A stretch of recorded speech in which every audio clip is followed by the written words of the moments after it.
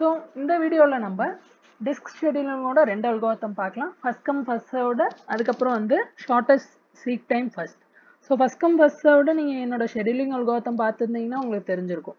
So first come first சர்வ்னா என்னன்னு. So அது பார்க்கறதுக்கு முன்னாடி எல்லா கொஷன்லையும் என்னென்ன கொடுத்துருப்பாங்க, இந்த மாதிரி ஒரு செட் ஆஃப் ரிக்வஸ்ட் கொடுத்துருப்பாங்க. 98, 183, 37, 122, 14, 124, 65, 67 இந்த மாதிரி ஏதோ ஒரு ஆர்டர் கொடுத்துருப்பாங்க.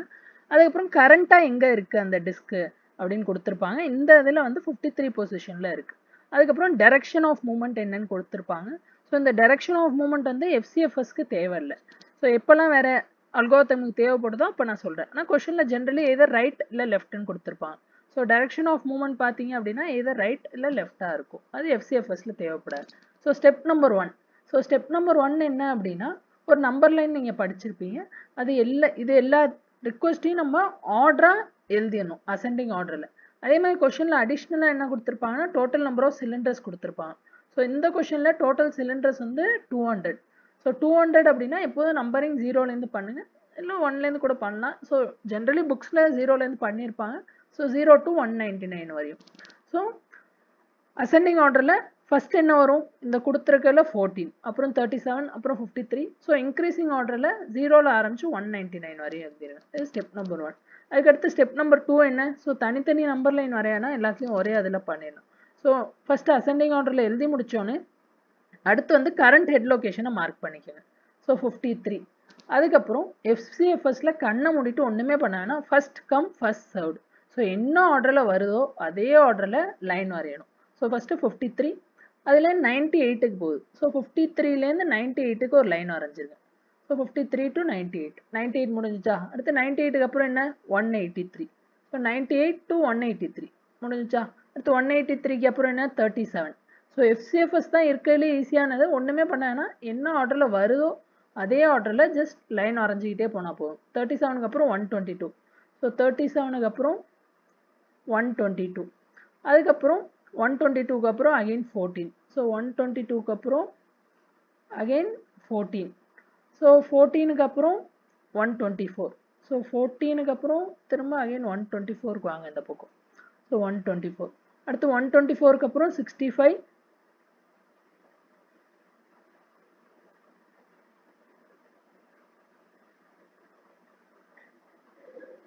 ஸோ அதுக்கப்புறம் பார்த்தீங்க அப்படின்னா 67.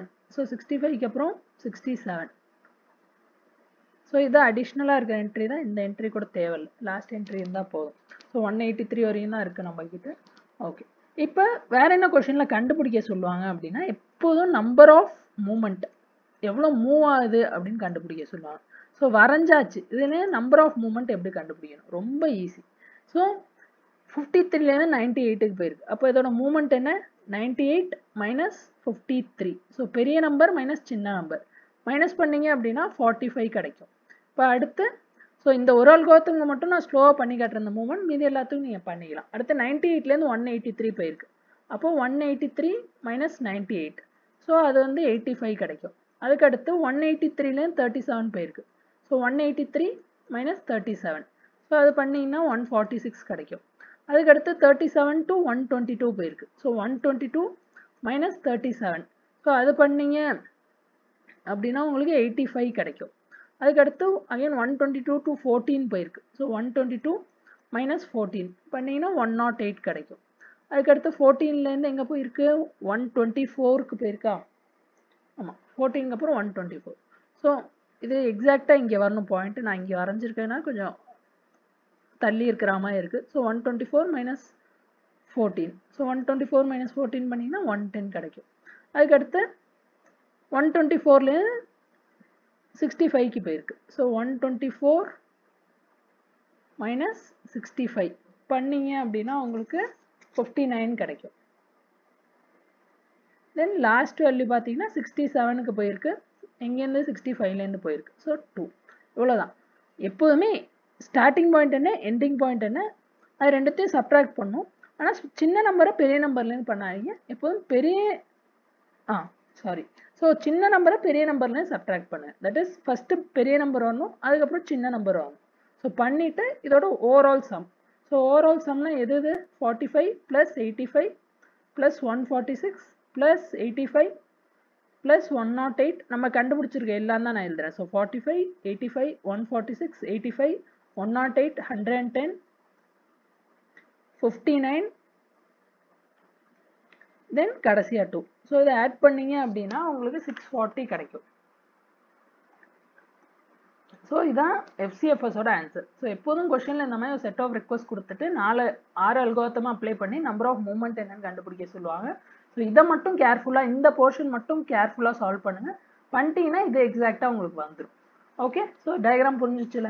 ஸோ ஃபஸ்ட்டு என்ன பண்ணணும், ஒரு டைம் ரிப்பீட் பண்ணுறேன். நம்பர் லைனில் அசெண்டிங் ஆர்டரில் பிளாட் பண்ணிட்டு ஸ்டார்டிங் ரிக்வஸ்ட் எங்கேயோ அதை பிளாட் பண்ணிக்கோங்க. பண்ணிவிட்டு FCFSல ஜஸ்ட் கண்ணை மூடிட்டு என்ன ஆர்டர் இருக்கோ, so 53 starting, so 53 to 98, 98 to 183, 183 to 37, 37 to 122, 122 to 14, 14 to 124, 124 to 65, 65 to 67. அதோட முடிஞ்சிச்சு, அதோட கம்ப்ளீட் FCFS. அதுக்கு அடுத்து அதோட டிஃப்ரென்ஸ் கண்டுபிடிக்கணும். பெரிய நம்பர் மைனஸ் சின்ன நம்பர் பண்ணி டிஃப்ரென்ஸ் கண்டுபிடிச்சிருங்க. தென் அதோட சமேஷன். ஸோ FCFSஸை பொறுத்தவரையும் நம்பர் ஆஃப் டிஸ்க் மூமெண்ட் வந்து 640. ஸோ இதோட FCFS முடிஞ்சிச்சு. இப்போ அடுத்து நம்ம ஷார்ட்டஸ்ட் சீக் டைம் ஃபர்ஸ்ட் பார்க்கலாம்.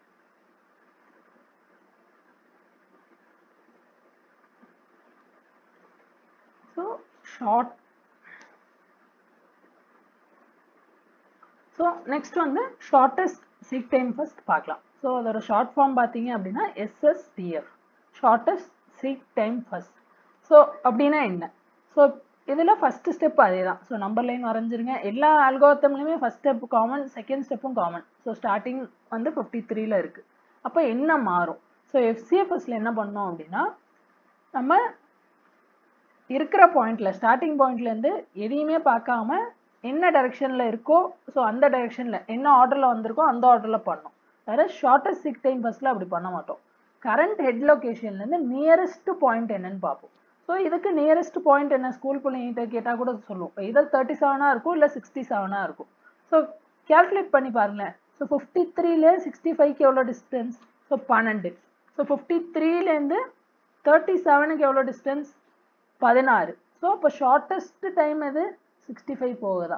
அந்த டிஸ்டன்ஸை நான் அப்படியே எழுதிடுறேன், 12. இப்போ அடுத்த 65லேருந்து ஷார்ட்டஸ்ட் டிஸ்டன்ஸ் என்ன? ஸோ ஆல்ரெடி நம்ம ஒரு பாயிண்ட்டை கவர் பண்ணிட்டா அந்த பாயிண்ட்டை இன்க்ளூட் பண்ணக்கூடாது. திரும்ப நீங்கள் பார்க்கும்போது இதை இன்க்ளூட் பண்ணாங்க. ஸோ இப்போ 65லேருந்து எதர் இதுக்கு பார்க்கணும், இல்லை இதுக்கு பார்க்கணும். ஸோ 65னா ஷார்ட்டஸ்ட், அப்போ 67 தான். அப்போ இதுக்கு எவ்வளோ தேவைப்படும்? 2. இப்போ 67லேருந்து, ஸோ இதுவும் முடிஞ்சிச்சு. ஸோ 67லேருந்து 98 பார்க்கணும், இல்லை 37, தட் இஸ் லெஃப்ட் சைட் பாருங்கள் இல்லை ரைட் சைட் பாருங்கள். டிக்கு போட்டதை பார்க்காதீங்க. ஸோ 67லேருந்து 98க்கு போகணுன்னா எவ்வளோ தேவைப்படும்? 31 தேவைப்படும். அதே 67லேருந்து 37க்கு போகணுன்னா 30 தேவைப்படும். இப்போ ஷார்ட்டஸ்ட் என்ன? 37க்கு போகிறது தான்.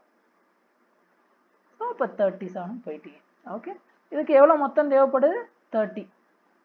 இப்போ அடுத்து 37லேருந்து, ஸோ இப்போ என்ன முடிஞ்சிச்சு? இதுவும் முடிஞ்சிச்சு.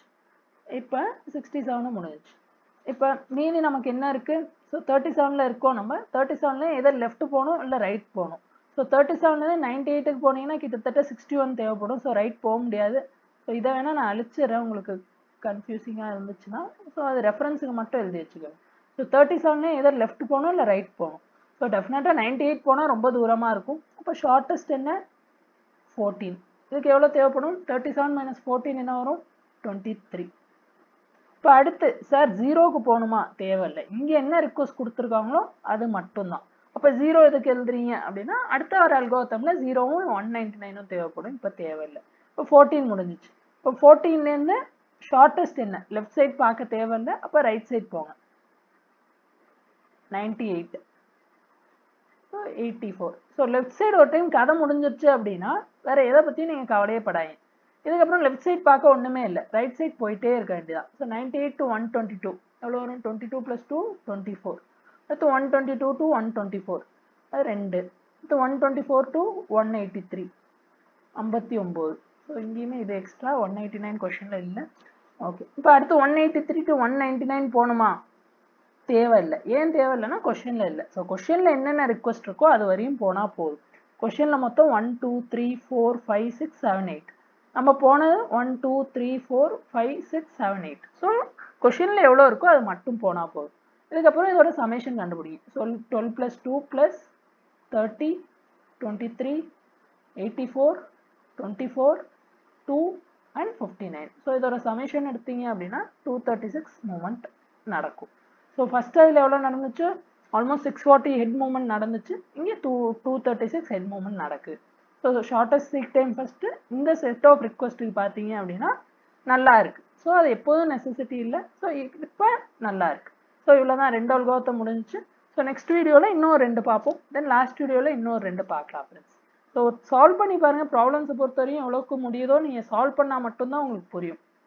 ஸோ ஒரு டைம் வேணால் ரிப்பீட் பண்ணுறேன். ஸோ ஷார்ட்டஸ்ட் சீக் டைம் ஃபஸ்ட்டில் வந்து ஃபஸ்ட்டு ஹெட்டோட ஸ்டார்டிங் லொக்கேஷன் மார்க் பண்ணிடுங்க. பண்ணிவிட்டு தென் லெஃப்ட் ஆர் ரைட், லெஃப்ட்டு இல்லை ரைட் பாருங்கள். ஸோ இது ஹெட்டோட லெஃப்ட்டு, இது ஹெட்டோட ரைட். அதில் எது பக்கமாக இருக்குது, ஸோ பக்கமாக இது இருந்துச்சு, இங்கே போகணும். அகைன் 65யோட லெஃப்ட் என்ன 37. ஏன் இதை நம்ம பார்க்கக்கூடாது, ஏன்னா இது முடிஞ்சிச்சு. So left 37, right 67. ஸோ பக்கமாக என்ன இருக்குது இது. ஸோ இதே மாதிரி ஒரு ரிக்வஸ்ட்டுக்கும் லெஃப்ட்டு ரைட்டு. ஸோ அதில் எது பக்கமாக இருக்கோ அந்த டைரெக்ஷனில் போயிட்டே இருக்கும். ஸோ இவ்வளோதான் friends shortest seek time first. So தியரியாக கேட்டாலும் ஜஸ்ட் நீங்கள் எப்படி நடக்குதுன்னு எழுதிட்டு இந்த ஏதோ ஒரு சம் நீங்களாம் ரஃபாக எடுத்து சால்வ் பண்ணிட்டீங்கன்னா போதும். ஜென்ரல் தியரி கேட்க மாட்டாங்க, ரொம்ப ரேராக தான் கேட்பாங்க ஃப்ரெண்ட்ஸ். தேங்க்யூ.